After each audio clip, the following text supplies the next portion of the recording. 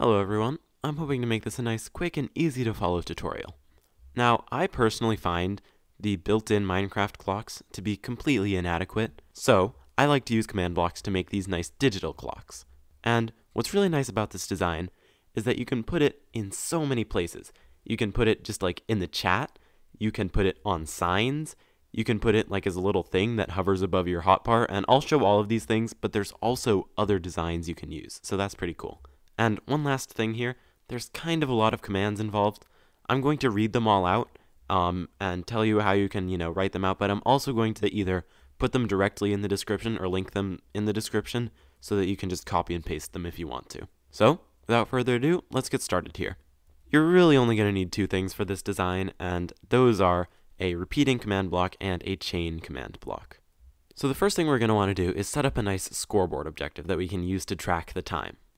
So you're going to put in /scoreboard objectives add time and dummy, and that's just going to make a scoreboard objective called time. So there are a couple numbers we're going to be using in this thing to do like math and stuff. So what you can do to put all of these numbers in is you can say /scoreboard players set 1000, for example, because we are going to be using 1000, time, and 1000. And you can see on the right, I've set up my scoreboard so that all the values display on the right. That's not actually necessary, I just wanted to show that so that you guys could see what's going on a little bit better. Anyway, in addition to 1000, we're also going to need the numbers 60, so you can just change both 1000s to 60s, and also 12. Now we can actually get started on these command blocks.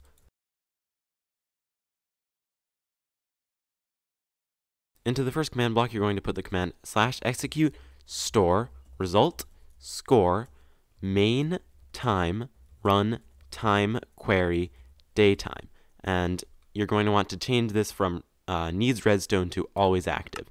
And once you do that, you'll see over on the right for my screen, or maybe not for yours, we have a scoreboard objective that is counting up, and that is actually the time of day as Minecraft stores it. So if we say /time set, and we can put in whatever number we want, and it'll show up on the right as well. So next up, we get to do some math. So the first one you're going to want to do is /scoreboard players operation and then hour time equals main time. And what I would recommend doing is just copying this whole command, because we're going to be using commands very similar to it in just a moment. So on that note, you want to put down another command block and paste that command we just did and just replace hour with minute. And so now you can see over on the right, we have 3 scoreboard objectives counting up. So now we just need to do some math to hour and minute so that they actually represent the hour and minute more accurately. Let's start off setting up hour. You can just place another command block, and into it, why don't you just paste that same command we have, and you're just going to need to change a few things. Instead of equals, we want /equals, and instead of main, we're going to want 1000. So the next thing we need to do for this clock is we need to add in another command block, and into that we want to say /scoreboard players add hour, time, and then 5. Now we can once again put another command block, and this time we'll actually be pasting in our good old scoreboard players operation command one more time, and into this one we're going to be putting in the command instead of equals, we're just going to change it to percentage equals, and instead of main we just want 12. Now we just need one more command block. If we put it in, we're not going to be pasting again this time, we're going to be saying scoreboard players add hour time 1. And now, over on the right, you can see it is saying hour is 7, which I believe means it is 7 a.m.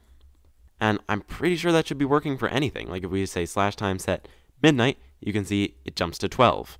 So now all we have to do is set up the minute as well. So you're going to be putting in another command block, open it up, and paste in our good old operation command. This time you're going to do a couple things. You're going to change hour to minute. You're going to change this equals sign to another percentage equals, and you're going to change main to 1000.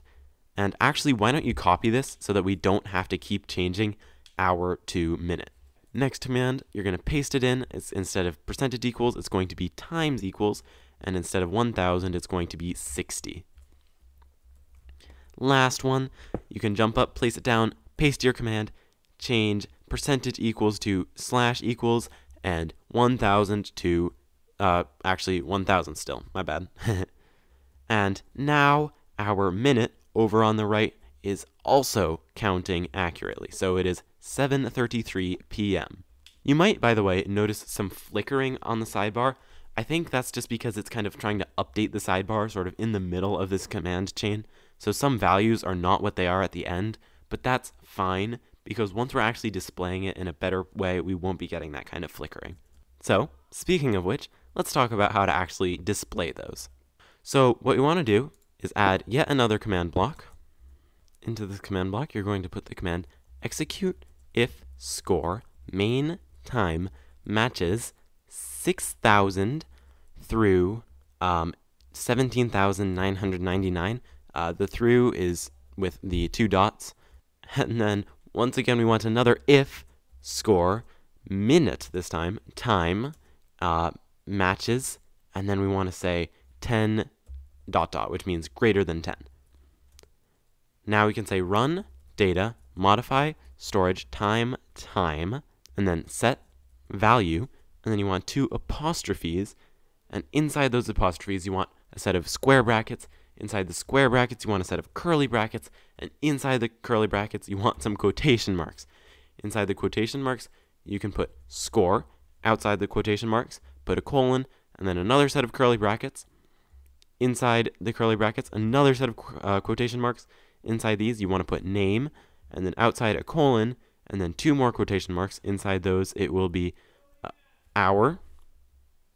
Then outside the quotation marks a comma, another set of quotation marks, put in objective inside those, a colon outside, another set of quotation marks, and then time. So that bit right there, that's kind of the worst of it, and in fact we should copy that, everything inside and including the curly brackets, so that we can use it later. Now outside these curly brackets here we want a comma, and then you just want a set of quotation marks and a colon, a comma, and now we can paste in that thing we got, but we just want to change hour to minute this time. Outside this last set of curly brackets, you want to put in another comma, set of quotation marks, and then space PM. Now we're going to be using this command or something similar to it a couple more times, so you actually want to copy it, and now we can put down another command block and paste it in. So the modifications we're going to make to this command, we're going to change PM to AM. We're going to go all the way back to the very beginning of the command and change this if here to an unless. Put down another command block, paste it in again, leave the PM this time, and instead go back to this 1 colon that's inside the quotation marks here, add a 0, and go back to the second if, the one that comes right before if score minute, not if score main, and you want to change that if to an unless once again. And now the last one, you want to paste in the command one more time, and you're going to do both things. You're going to change an PM to an AM, you're going to add a 0 after the colon, and you're going to change both ifs to unlesses. Once you've done that, congratulations, the clock is pretty much set up. So now we need to talk about how you actually show this. I know I said before we were setting up the display, and we were, but we now need to talk about how to actually display the display. So what we've done here is we've actually stored sort of the message that shows the time inside of some data. So to access this text, you can put it in a variety of places. You can put it anywhere that accepts JSON text. I'll go over a few examples in a moment, but for now just inside tellraw, which will put a message to the chat. You can say /tellraw at a, and then inside these curly brackets, you want to put a set of quotation marks, storage inside the quotation marks, outside a colon, 2 more quotation marks, and you want to put in time inside those. Then you want a comma, another set of quotation marks. Inside those you want to put NBT and a colon outside the quotation marks, more quotation marks, and you want to put time again. Now finally, one more comma, another set of quotation marks, interpret, and outside the quotation marks, colon, and then you can put a true with no quotation marks for once. And when you run that, it will put a message to the chat telling you the time. So this bit inside the curly brackets here This is your magic ticket to showing off your epic digital clock. There are a variety of places that accept JSON text. Some examples include /telraw, obviously, also /title in a similar vein. So if we want to say /title at a title, it'll put it way up on our screen like that. In fact, /title is probably one of my favorite ways to show it, because if instead of saying title you say action bar, it'll show it sort of down at the bottom there, which is much less obtrusive. And you'll notice that sort of appeared and then faded away. If you want to have that, what you can do is copy it. You can paste it into a repeating command block with always active instead of needs redstone, and then it'll always show up there. Another good way to do it is with signs.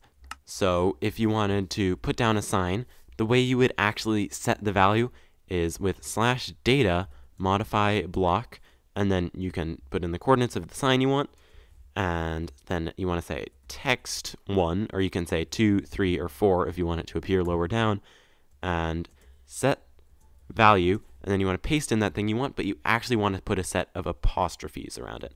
And then you can see it's doing the time.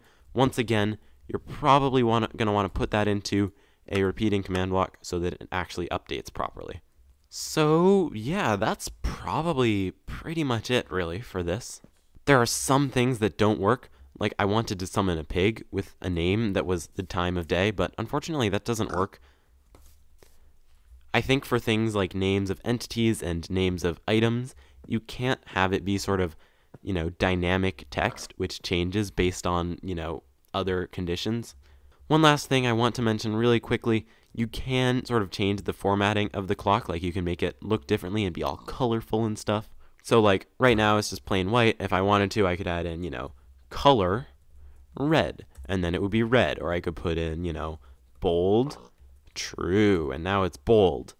It works as a piece of JSON text. So if you know what that means, you can edit it as much as you want to.